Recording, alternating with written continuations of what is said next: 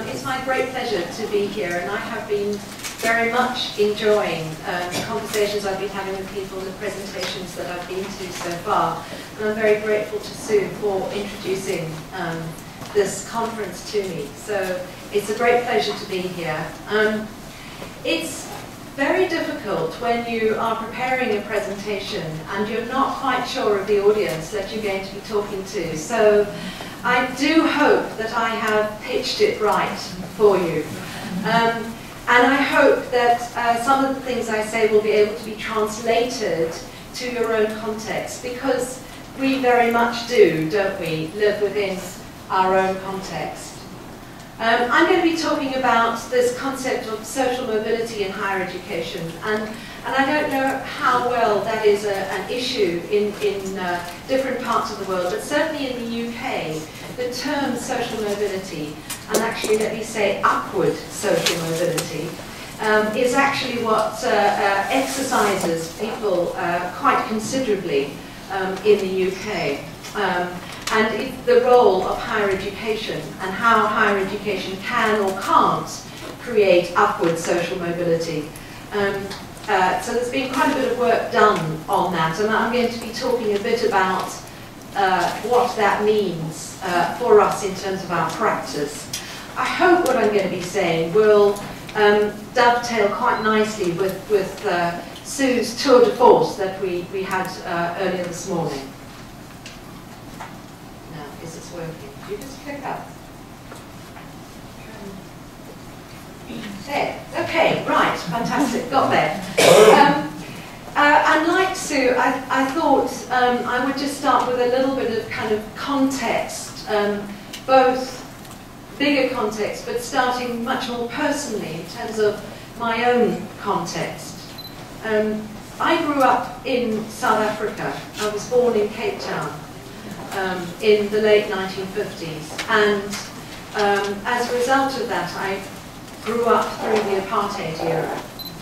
My father, who was also born in South Africa, left school at the age of 12 because his dad died and he was the oldest child and had to look after the farm. So he didn't get an education. And he ended up being the secretary to the Printers Trade Union in South Africa, which was the first trade union in South Africa to have black members.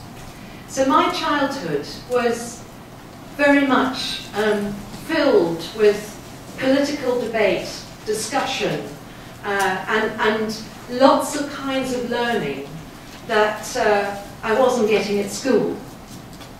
And that, I think, was terribly important to me. My father really believed in education and felt it was very important that his children got an education, even me, his daughter.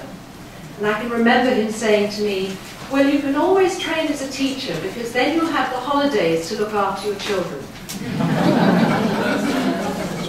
So his vision for me was much greater than the women of his generation. But I think he would be quite amazed if he was here today to see me ending up being Vice Chancellor.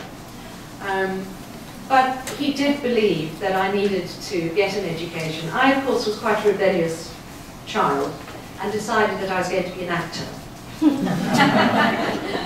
So I trained as an actor, and my first year at drama school in South Africa was 1976, and for those of you who know something about the South African history, that was an absolute baptism of fire. Drama schools in South Africa were multiracial. The apartheid government was too mean to have separate drama schools for black and Asian students, because there were few of them. So we were actually multiracial, and 76 was when the townships exploded, when Steve Biko was terribly important and hugely influential in my life. And I had to make choices about what I did and what I didn't do. So I think I did an awful lot of learning outside of education rather than inside of it. So that's the kind of context that my talk has for you today. That actually learning is beyond the classroom. And those life experiences have really impacted on the way I operate as a researcher, as an educator, and now as a senior manager in higher education.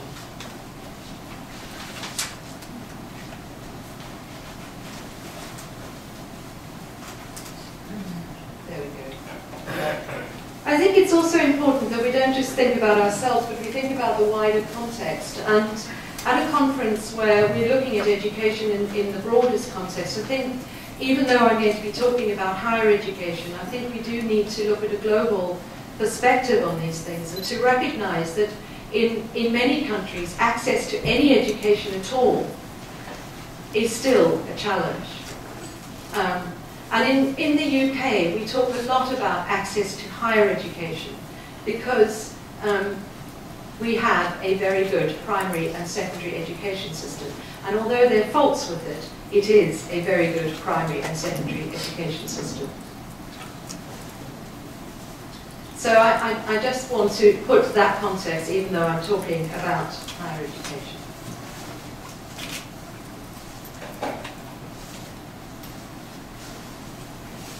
And Sue talked quite a bit about this issue of the economic and the entire focus around the economic. And while I think it is important that we recognize that if you come from a poorer background, actually being able to access economic success in some shape or form is not something that should be denied. And I think middle class people sometimes don't recognize that fully. Actually, that's where I think upward social mobility is important and actually something we need to take account of. Better economic outcomes for people in the poorest backgrounds in any country has to be a goal that we accept and believe in.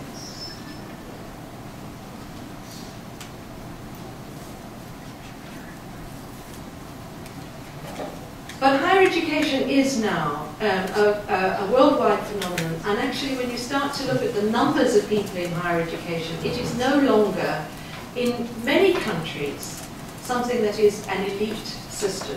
Increasingly, it's a mass and even a global system. And so I think it requires more study, more analysis, partly because of that. And that's what I've been doing for the last few years. I started my research in the field of lifelong learning, but I have to say I have moved into looking at higher education studies, partly because it's the day job. And I think, for me, a lot of my own research, I am a sociologist, so apologies to those of you who think sociologists are terrible creatures. But for me, Sue also talked about the dominance of neoliberal theory, and particularly in the West, but across the globe too. For me, a term that I'm going to talk quite a lot about is this idea of choice. What choice is, and matters of taste. Because within neoliberalism, choice is probably at the heart of a neoliberal theory. Choice is what is almost equated with freedom. And I think we have to deconstruct this notion of choice. Because I think that choice is not simply about us being able to make choices. There are all sorts of constraints and challenges around the idea of choice.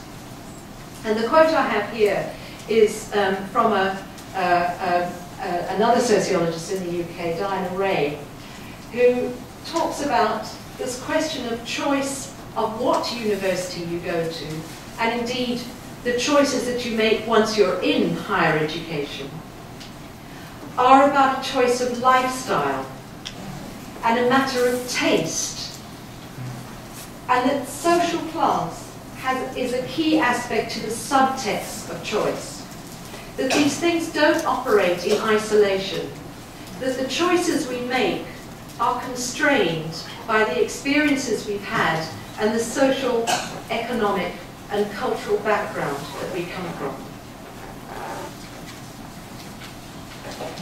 So this question of social mobility, as I say, is exercising people in the United Kingdom enormously. And last year, under the previous regime, under New Labour in the UK. One of the ministers, a chap called Alan Milburn, held a committee which produced a report on social mobility and access to the professions. And the research that they did showed that those people who were born in the 1958 cohort, and I'll admit that's my cohort, so you can work out how old I am. Those who were born in the 58 cohort had a strong upward trajectory. But those who were born in the 1970s cohort, that actually had flattened off. Now, methodologically, you could say all sorts of things about the difference in terms of that, because people who were born in the 1970s are heading into 40, and with lifelong learning, you might actually see some of those people still progress. But it is interesting to see that things have flattened off.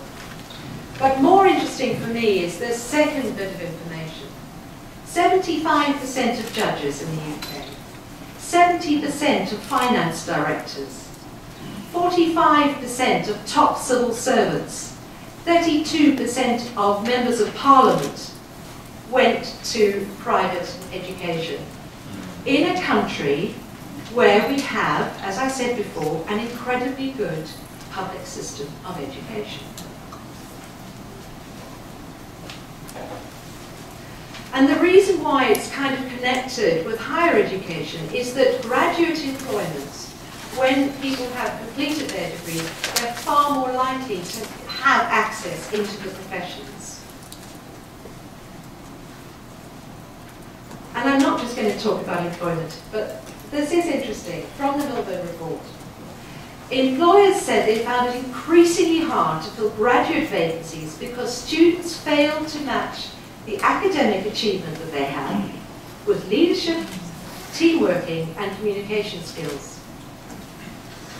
Now, isn't that interesting? When we were just talking earlier with Sue about how we are focusing down on skills, but those softer, emotional intelligence type things that you pick up in a wide variety of different contexts, actually, ultimately, the employers would say that's what they were looking for. And this, I think, is really quite interesting, is that there's not much research done in the UK. There's most of the research around extracurricular activities or things that go on beyond the classroom comes from the USA. And what they found in their research is that young people tend to develop those kinds of skills through things outside of the classroom, not